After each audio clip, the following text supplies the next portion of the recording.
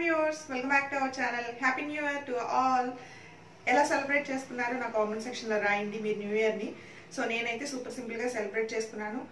And so ఇవాళ నుంచి 2020 start అవుతుంది. ఒక డికేడ్ అనేది 2020 డికేడ్ అనేది స్టార్ట్ అవుతుంది. సో మనం ఇప్పటి నుంచి మనం ఏం రిజల్యూషన్స్ తీసుకున్నాం అనేది మెయిన్ ఇంపార్టెంట్. సో ఈ న్యూ ఇయర్లో నేను తీసుకున్నాను కొన్ని రిజల్యూషన్స్ తీసుకున్నాను. సో అన్ని అంటే ఫాలో చేయలేము, బట్ ఏంటంటే ఎవ్రీ ఇయర్ ఒక 10-20 లిస్ట్ తీసుకుంటున్నాను, బట్ ఏది ఒకటి కూడా చేయట్లేదు. సో ఈ ఇయర్ ఏం చేస్తున్నానంటే ఒక ఫ్యూ తీసుకున్నాను. సో వాటిని మాత్రం ఫుల్ఫిల్ చేయాలనుకుంటున్నాను. అండ్ మీరేం చేస్తున్నారో నాకు కామెంట్ సెక్షన్లో రాయండి. అండ్ అలానే నేనేం తీసుకున్నానో చెప్తాను.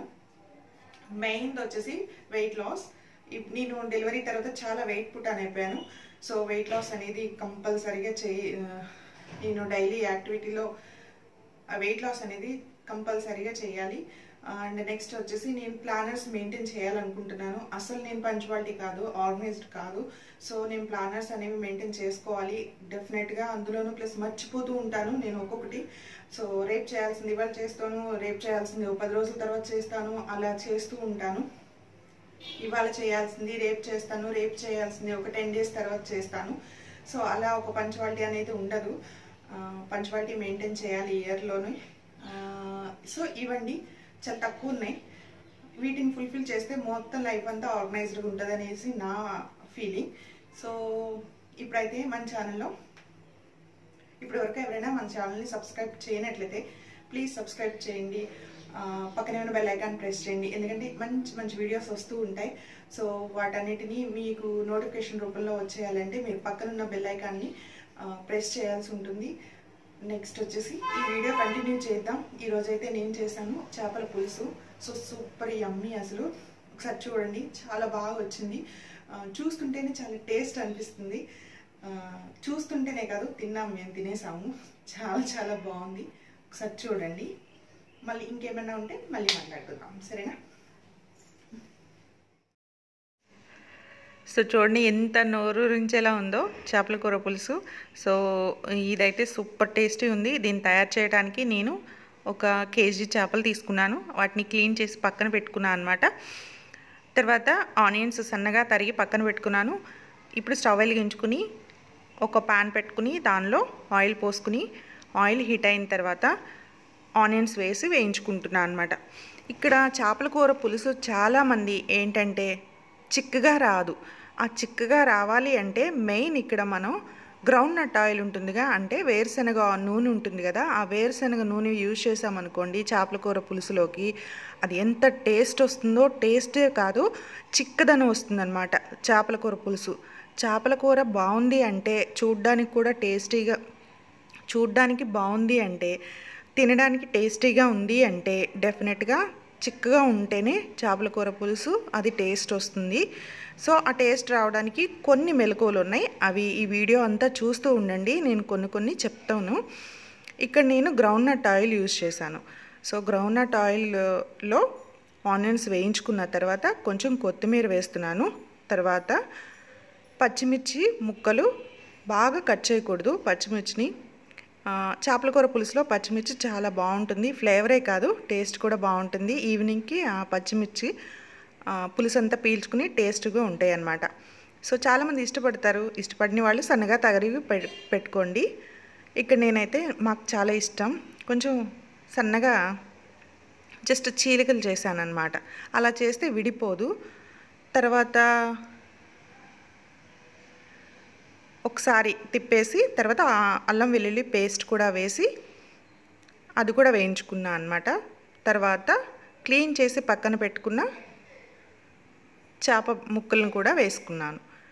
ఇదైతే చేప ముక్కలు కొంతమంది దీనిలోనే అల్లం వెల్లుల్లి పేస్ట్తో పాటే సాల్ట్ వేసేసి పసుపు కారం కూడా వేసేసిన తర్వాత చేపల ముక్కలు వేస్తారు. సో అలా అయినా చేసుకోవచ్చు, లేదంటే ఇలా కూడా చేయొచ్చు.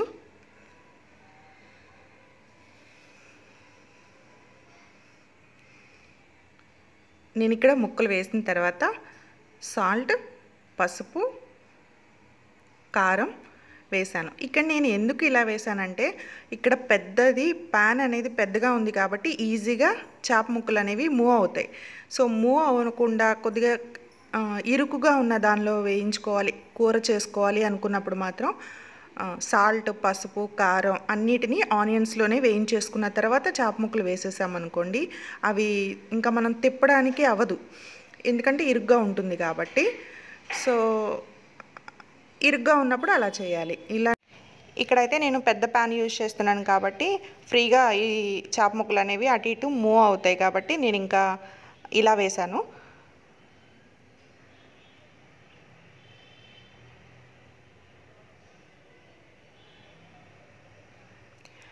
మెయిన్ కారం వేసిన తర్వాత మనం ఇలా వేయించుకోవాలన్నమాట. లేదంటే కారం స్మెల్ ముక్క పట్టేసి కారం స్మెల్ వస్తుంది, కూర అనేది కారం స్మెల్ వస్తుంది. సో అందుకే కారాన్ని ఎప్పుడైనా వేయించుకోవాలి. 1 మినిట్ వరకు వేయించుకున్న తర్వాత అప్పుడు మనం వాటర్ పోసుకోవాలి.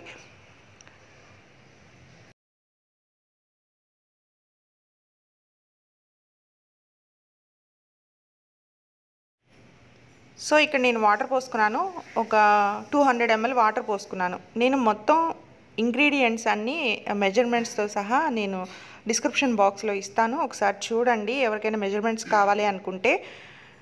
సో వాటర్ పోసిన తర్వాత మూత పెట్టేశాను. ఒక 5 మినిట్స్ తర్వాత ఓపెన్ చేసి,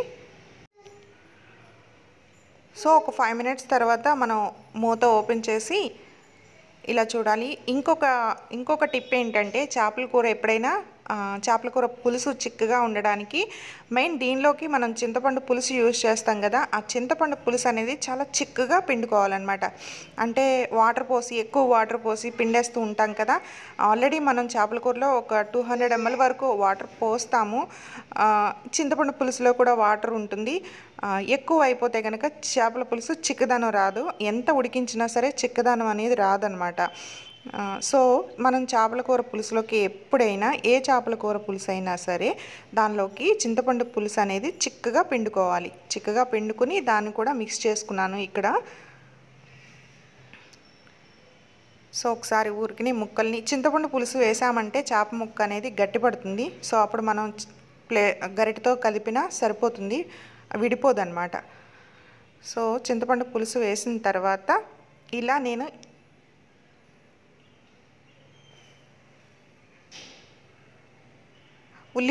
ఈ ఉల్లిబొందుని నేను ఇంట్లోనే పెంచింది, ఇది అందుకే చూపిస్తున్నాను అనమాట స్పెషల్గా. సో ఇంట్లో ఉన్న ఉల్లిబొందుని నేను ఇలా ముక్కలుగా సన్నగా తరిగి వేసుకున్నాను. చేపల కూరకి ఈ ఉల్లిబొందు చాలా మంచి స్మెల్ని ఇస్తుంది. మనం ఈజీగా ప్రిపేర్ చేసేసుకోవచ్చు, ఈజీగా మనం ఇంట్లోనే నాటుకోవచ్చు అనమాట. ఉల్లిపాయలు నాటుకున్నామంటే ఉల్లిబొందు వచ్చేస్తుంది. బట్ ఇప్పుడు ఉల్లిపాయలు అంటే చాలా కాస్ట్లీ అయిపోయినాయి కాబట్టి అలాంటి ప్రయోగాలు ఏం చేయొద్దు. ఇప్పుడు వచ్చిన వాటిని మాత్రం, మొలకలు వచ్చిన వాటిని మాత్రం తీసుకెళ్ళి మట్టిలో పెట్టేస్తే అవే పెరిగిపోతాయి.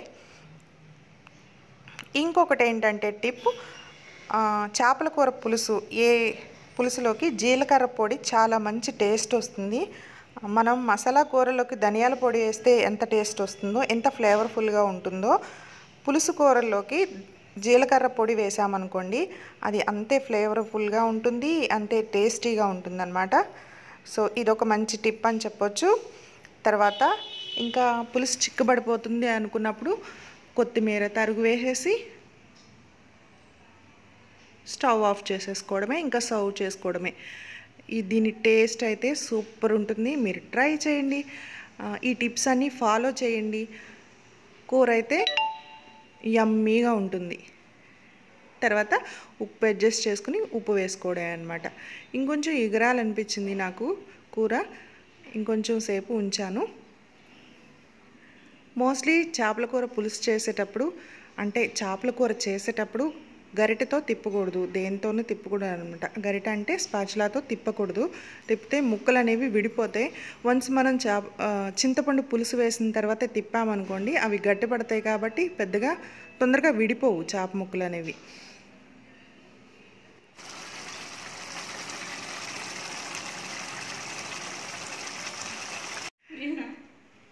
సో చేపల కూర ఉడుకుతున్నప్పుడు వచ్చే సౌండ్ చాలా బాగుంటుంది కాబట్టి మీకు వినిపించాను. సో ఇదండి ఈరోజు వ్లాగ్. ఈ వీడియో కనుక నచ్చినట్లయితే యాజ్ యూజువల్ లైక్ చేయండి, షేర్ చేయండి. ఇప్పటి వరకు ఎవరైనా సబ్స్క్రైబ్ చేయనట్లయితే సబ్స్క్రైబ్ చేయండి. Thank you for watching. Keep watching my all videos.